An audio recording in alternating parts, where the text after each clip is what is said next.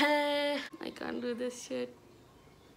It feels like I've been in quarantine for like 576 days. I am an introvert, okay, and I'm going insane. I love staying in my bedroom. I love chilling by myself, and I feel like I cannot stay indoors anymore. In the past 3 weeks, I've stepped out of the house twice to get grocery and all, and that too was like 5 minutes away, so I haven't really gone anywhere, and it's good, and that's how it's supposed to be. And I'm blessed enough to like be in my house, in my own room, and chill. I know, I'm grateful, but it's much harder than I thought it would be. I'm dying out here, man.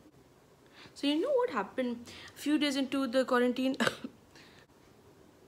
It was at this moment that she knew.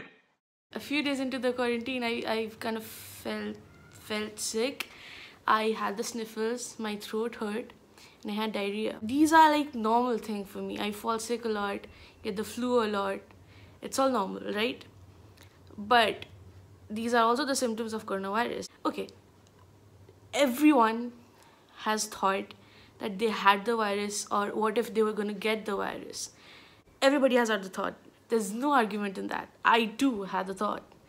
I was really worried. I didn't say anything to anybody, of course, but I started isolating myself. I like kept to myself in my room, and I took like symptomatic treatments, and it worked. Thank God, there was nothing. This coronavirus shit has scared people so much.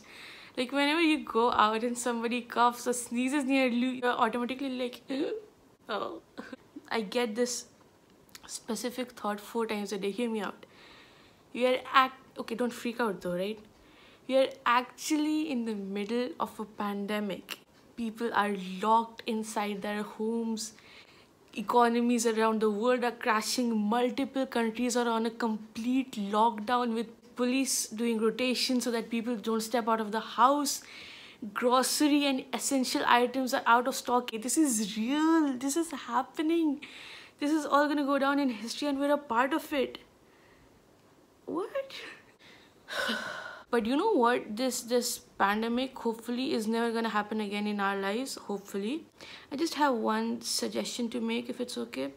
You're gonna look back at this 21 day or like whatever phase this is. Do something worthy in this time. You're gonna appreciate it so much. When you look back upon it, you're either gonna think that, oh, I plan to do this, and I didn't do it, or you're gonna be like, oh, I was struggling so much, but at least I did this. Another tip I'm trying to implement in my life right now to stay healthy is do not watch the news at all.